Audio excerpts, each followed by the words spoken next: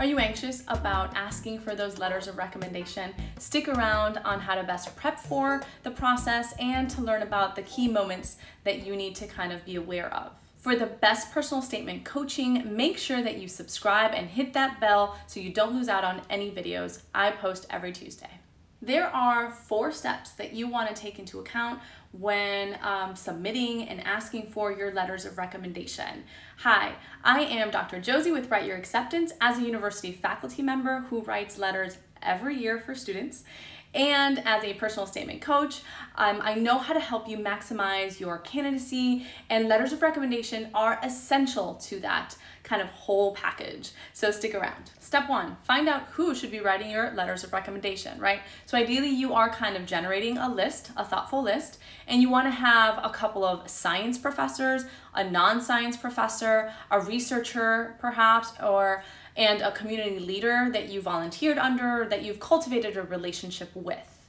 So bonus, and this is not to worry anyone that doesn't have this, but if you have a relationship with a professor or a professional in the university that you are applying to, that would be a great letter to have. That's definitely an advantage.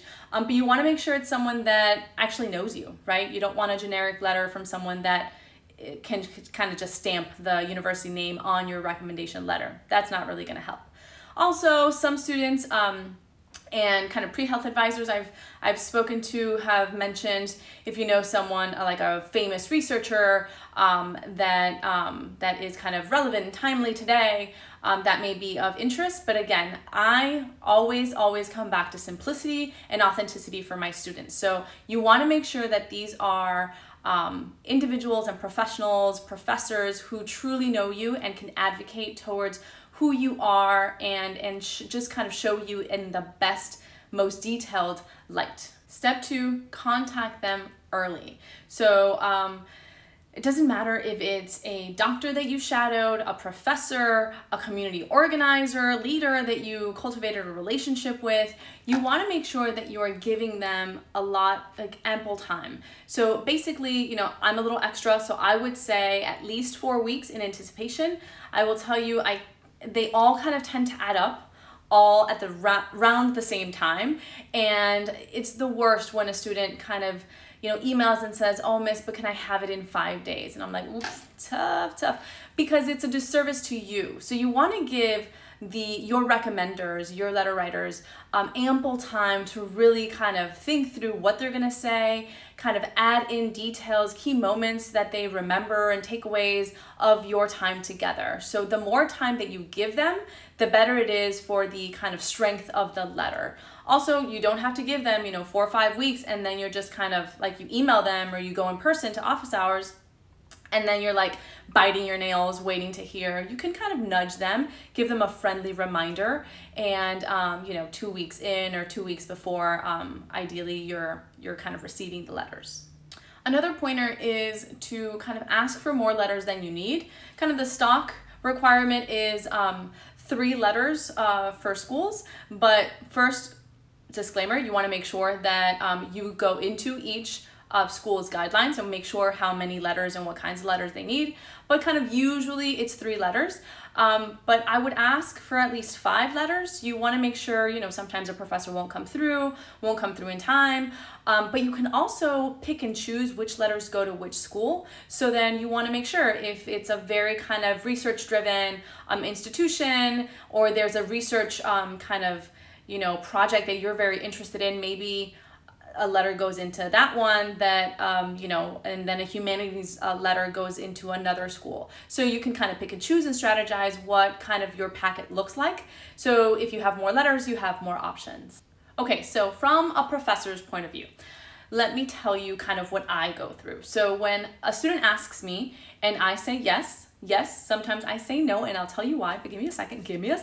So I usually kind of go back to all the work that they did in my class, not only the grades, but I'll go back to the essays, I'll go back to my comments, and really kind of refresh on the type of rapport we had, but also the type of student they were in the class.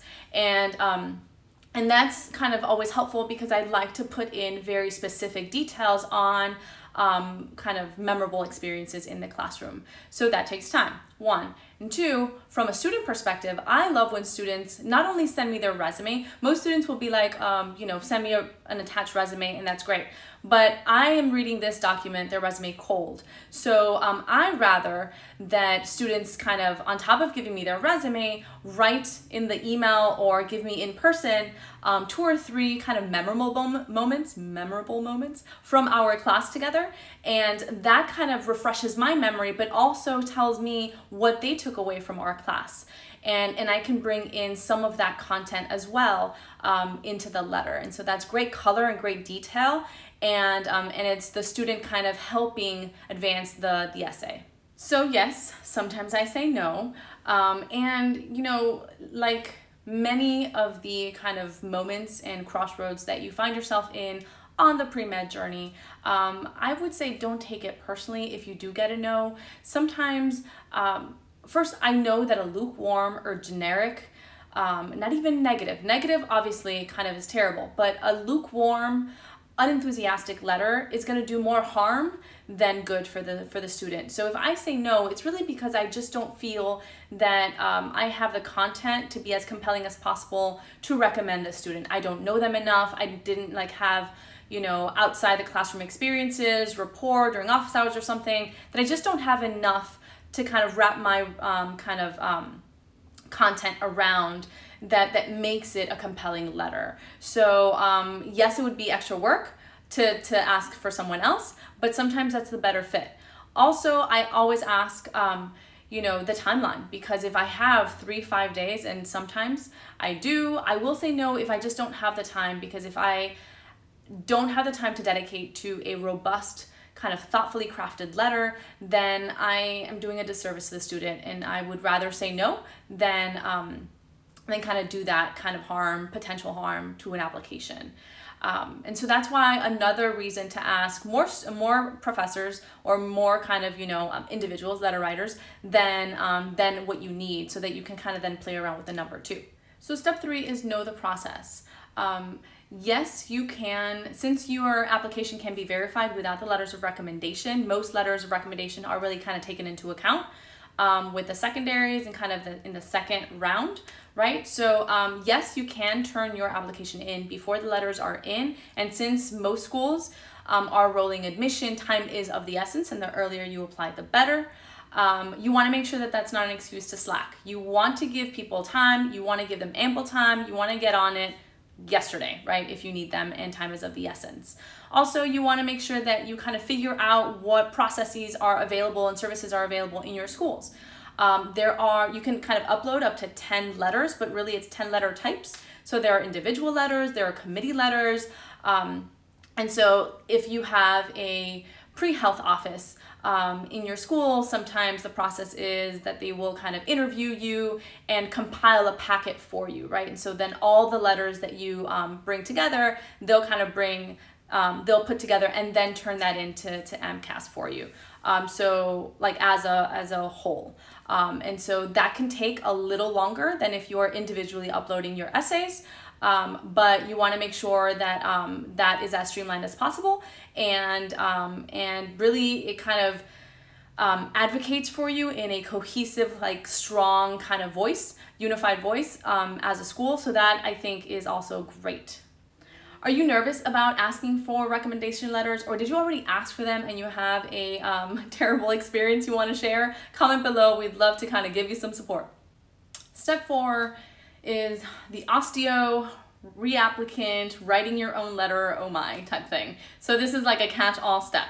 So if you are applying to MD and DO schools, you want to make sure that you kind of enlist a third-party service like Interfolio to kind of help you organize your list and then distribute your letters. And so the great thing about Interfolio is that they hold the letters for more than a year.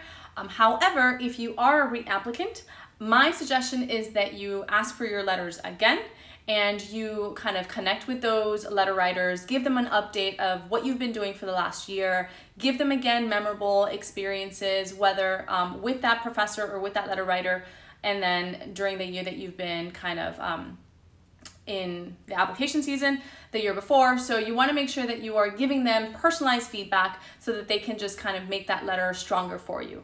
And then yes, sometimes it will happen that professors or letter writers will say, oh, just write it for me, and then I will kind of tweak it, approve it, and then kind of send it off. And if that is the case, that does happen, you want to make sure that you have very detailed, but very kind of, I met so-and-so. So you're writing about yourself in the third person. If you want more guidance on the letters, or if you want more guidance and expert strategies for your personal statement, definitely book a one-on-one call with me. It's in the description below, the link. And if you like this video, if you found it helpful, please give us a like, please comment below helpful, and more will come at you soon. Thank you so much for watching. I'll see you. Bye.